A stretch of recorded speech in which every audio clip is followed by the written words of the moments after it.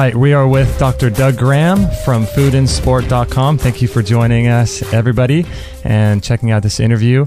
Dr. Graham, I wanted to ask you about your books. You have the most famous one I know about is the 80-10-10 diet, but you also have another one called Grain Damage that seemed pretty interesting to me. What kinds of things are you talking about in there? I could only imagine. Well, in Grain Damage, which came out back in the 90s, I was examining the efficacy of a starch-based diet. I got into a conversation with a guy I knew who was a self-proclaimed fitness expert. He does know a lot about fitness. Therefore, he figured he also knew a lot about diet. And I said, well, you know, nutrition and diet have been sort of my realm for a long time, especially sports nutrition. And he wrote an article in a magazine that came out here in Britain that was basically making fun of a raw food diet for athletes. And I was incensed. I wrote a one-page defense of the darn thing that he had written. And then I looked at it and I said, you know, this could be strengthened dramatically. So I ended up writing 40 pages. And I didn't want to write more because I wanted people to read the darn thing. Right. Kept it short and sweet, but I wrote 40 pages on just the other side. I'm not telling people don't eat starch. If they want to eat starch, they can, but I'd like them to at least understand. It's like you don't tell people don't smoke cigarettes. You just educate them about the problem, and then they can make intelligent choices based on having sufficient information. So I just took a look at the starch-based diet and the problems with it, from lack of vitamin C to all the other things that can go wrong with a starch-based diet. Nutritionally, as far as ravaging the environment by running monocultures, over and over, just looking at what goes on in a starch-based diet, the cancer-causing problems that happen when we heat starches, the acrylamide problem, on and on through the list, and then just say, okay, folks, you make up your own mind whether you think that a tasteless food, I mean, by definition, starch is tasteless. We have to keep in mind that if you go to the dictionary and look up starch, it says it is a not flavorless, not bland, but tasteless. Build your diet around food that has no taste. Yeah, it's interesting. This grain is it's such a problem for people to digest, and even now it's getting to be more and more popular to have gluten-free stuff. Everybody is celiac. Everybody is celiac. It's just some people more so than others, but none of us handle gluten. Yeah, we just weren't meant to eat that, were we? No, it makes great wallpaper paste. You know, it's interesting, though, too, when you think about it. Gluten is, I mean, that's in 3 meals a day for most people. Yeah, it really is. And you see it. You see it in the pasty complexion. You see it in our vocabulary. You know, if you take starch and water, you make paste. And if you take starch and water and sugar, you make pastry. And if you take starch and water and eggs, you make pasta. And, I mean, nobody's hiding the fact that it's just paste. To me, it's amazing that we mindlessly eat it. And I loved it when I was a kid, you know, flavored starch, sugar-flavored starch, salt-flavored starch, whatever.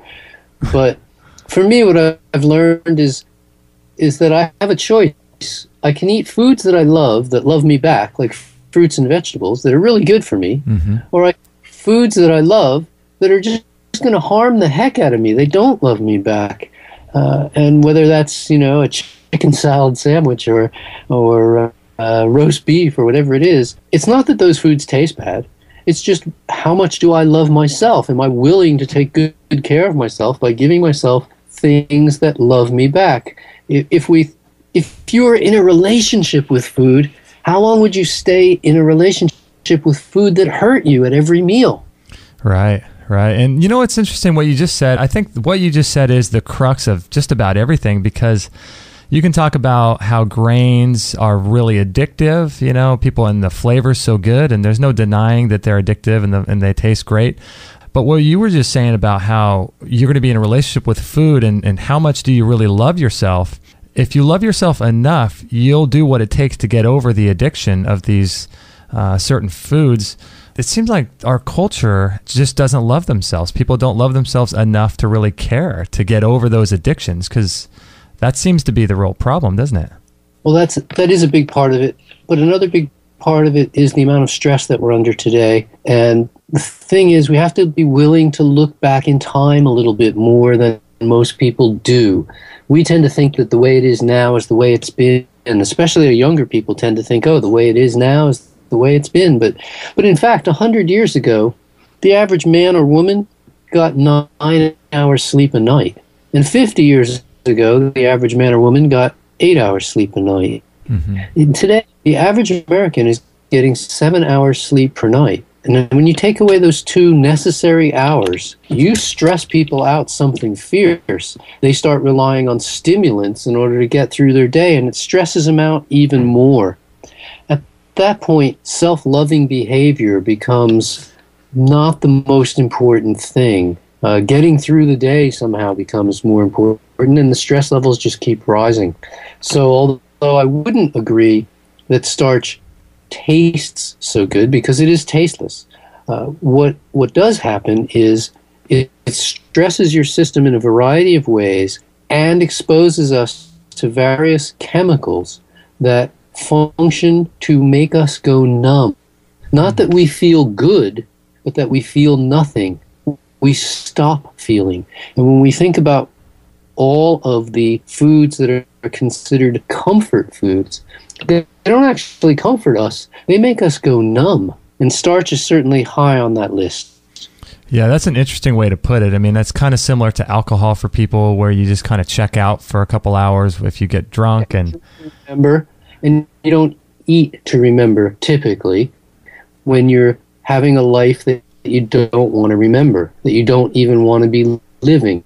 And so making the choice to enjoy every moment of life, to have a fantastic experience regardless of, no matter what's going on at the moment, to know that things are just getting better and better and better, and that life is, to be ecstatic, not just okay, but ecstatic, and thinking, wow, I'm fantastic and I'm expecting it to get better.